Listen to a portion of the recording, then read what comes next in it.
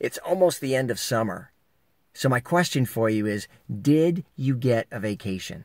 Not just a weekend, even a weekend away, but a vacation where you set what you do for a living aside and relax.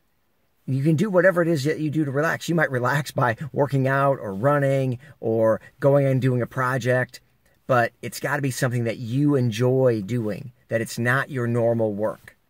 Because see, it's in our very body's design that we breathe in and breathe out.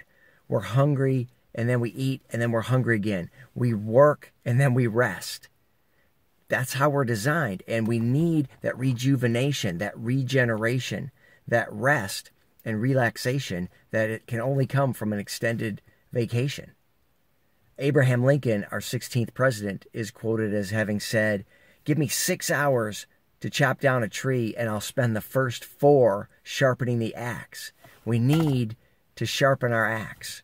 And one way we do that is by a vacation. So if you haven't taken one yet, see if you can't get some time and plan. And it may not be before the end of summer, but at some point in the next 6 months, I challenge you to put together a string of 7 or more days where you're going to set your work aside and relax.